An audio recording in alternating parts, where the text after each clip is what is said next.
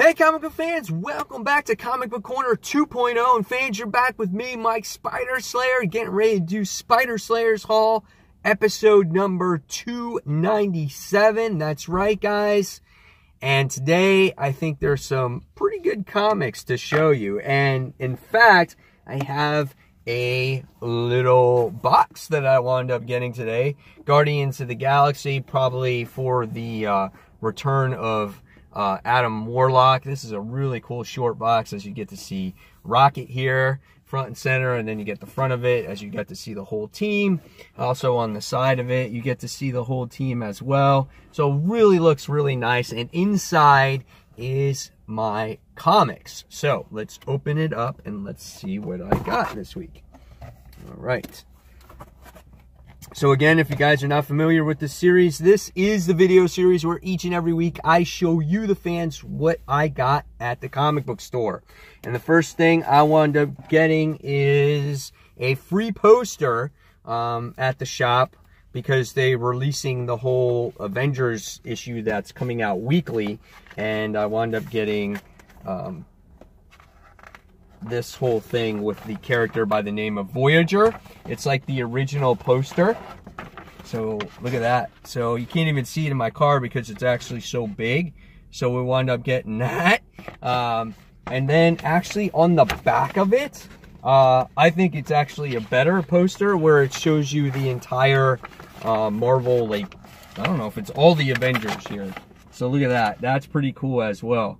So I like this part better than the old school one, but again, that was for free. Look at all the cool characters in there. So it's got characters from the past and everything else. So that's really, really awesome. I gotta find space to somehow hang that up in my garage or whatnot.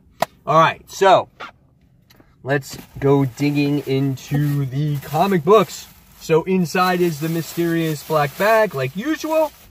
And the black bag goes back in the box, because I gotta put those comics back in there.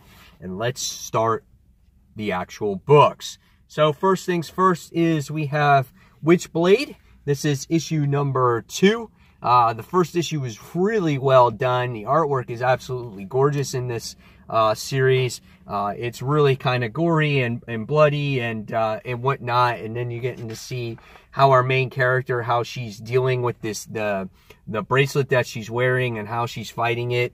And, you know, how she can be normal or how she can be this different person. It was really good first issue. It just seemed like it's been a while since the first issue came out, and I have to kind of like reread the first issue. But for what I remember, it was really good. Hopefully they have some kind of recap or whatnot. So Witchblade issue number 2. All right. Next, we have Superman Action Comics issue 995. Really close to 1,000 as Superman's story continues with Booster Gold.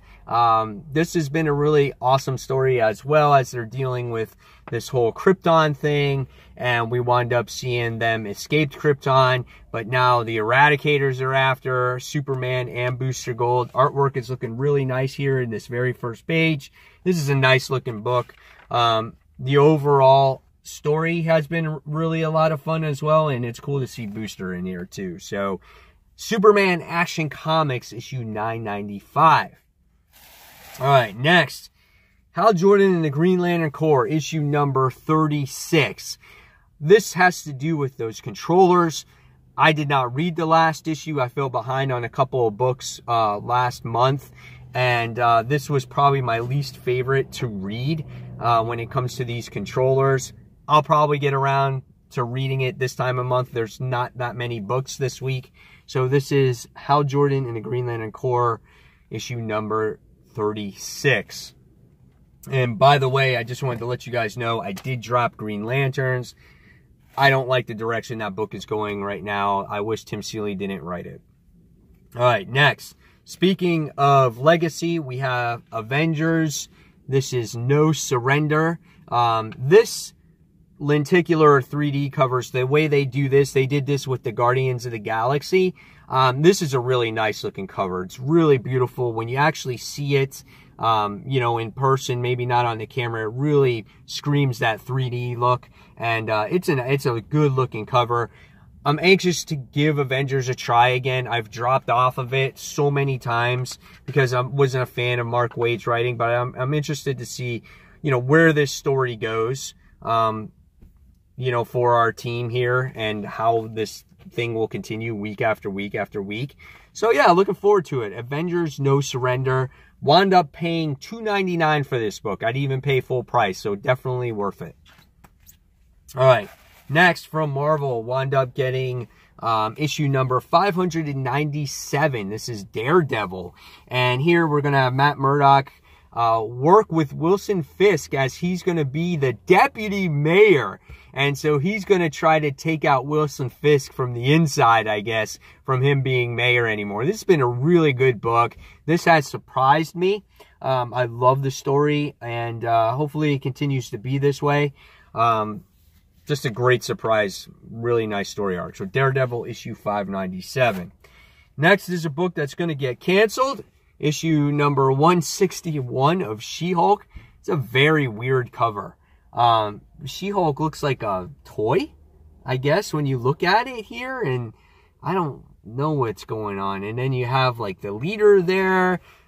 The Hulk, the weird She-Hulk that was introduced in the last issue was very odd as well. She just looks off the wall. We wound up seeing that her name is Robin. And I was like, oh, what is she going to change into? How her character's going to be? And she's manipulated by the leader. And she turns into this. I'm like, what the heck is that? What is that? You know, I was disappointed by the way she looked. Maybe it's just the artwork. I didn't like the detail of it, but, you know, we'll see where this story goes. It just seems like it became a very weak story very quickly, and maybe it's because the title is getting canceled, so who knows. So, She-Hulk issue 161. All right, next. One of my most anticipated books of the week from Marvel by far is Old Man Hawkeye issue number 1.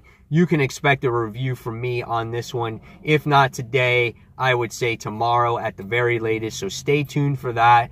I can't wait for this. This takes place, I think, around 5 years before the original Old Man Logan story, where he still has his eyesight, but he's losing his eyesight. When you look at the actual book on the inside, the artwork looks absolutely brilliant in here. I'm going to try to find it.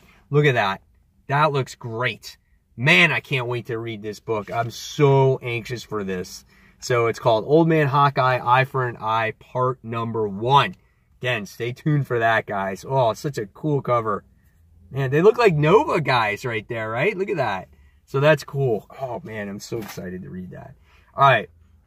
Another book to see if it has really, you know, decent story progression now going forward with this. And a lot of people were confused with Magneto's purpose in this book, with him being in the book and out of the book and whatnot. And this is Phoenix Resurrection, issue number 3. The artwork I thought in this book is really well done. I like it. Here we get to see continuation of Jean Grey still dealing with her situation here in her afterworld or whatever the case may be. So again, really curious to see what kind of story progression we're going to get out of this. So Phoenix Resurrection issue 3. A lot of Marvel books this week. I thought that DC had a light week. Next, Star Wars Darth Vader issue number 10. As we wind up seeing Darth Vader, he was fighting the person that was in charge of the actual, oh God, what was it called? The, let's see if I can find it real quick. Jocasta knew, she was the archive person. She was protecting the Jedi archives, and she winds up doing battle against Darth Vader in this book. You know, towards the end, she had this big rifle. Really cool, man. I think the artwork here by Giuseppe Colacoli is absolutely top-notch. And this is a book that you would like if you're a Darth Vader fan. I'm telling you guys, check this one out. So Darth Vader issue number 10.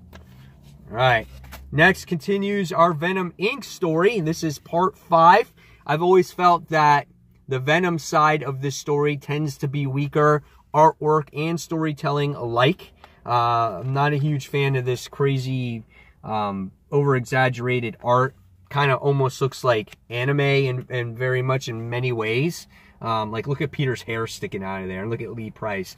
So, I mean, it's okay. I just think it's too much.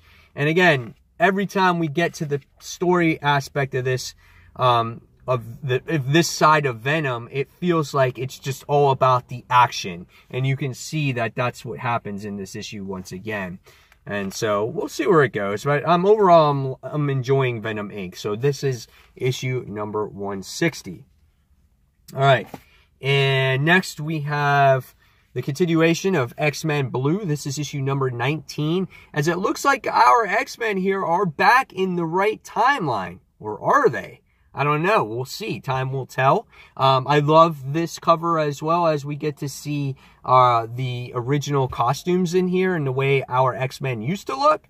So we'll see what happens with this one. You know, this story for me has been a disappointment. It just seems like they've been traveling from one place after the one place after one place, and it's been a stall. So I don't know. We'll see what the direction it's going to go after this story. So this is X-Men Blue, issue number 19. And last but not least, guys, this is X-Men Gold Annual, the first annual here, celebrating the 30th anniversary of Excalibur. Cool to see where Excalibur stands right now. I haven't read these guys in a really long time. I don't know really very much about them. Here's some pages from the actual book in the inside. We'll see if the annual is worth a decent story. And maybe the return of Excalibur. So we'll see what happens here. So guys, there is the haul for the week. Hopefully you enjoyed my cool box of comics featuring Guardians of the Galaxy and this free poster that I got from the shop. So hopefully maybe you guys can get some cool stuff as well. And now it's your turn in the comments below to tell me which books you picked up for the week, which ones you're most excited for in reading. And fans, as always, thank you for watching Comic Book Corner 2.0. Don't forget to like this video, subscribe to my channel, and guys, I'll see you real soon. Take care. Bye.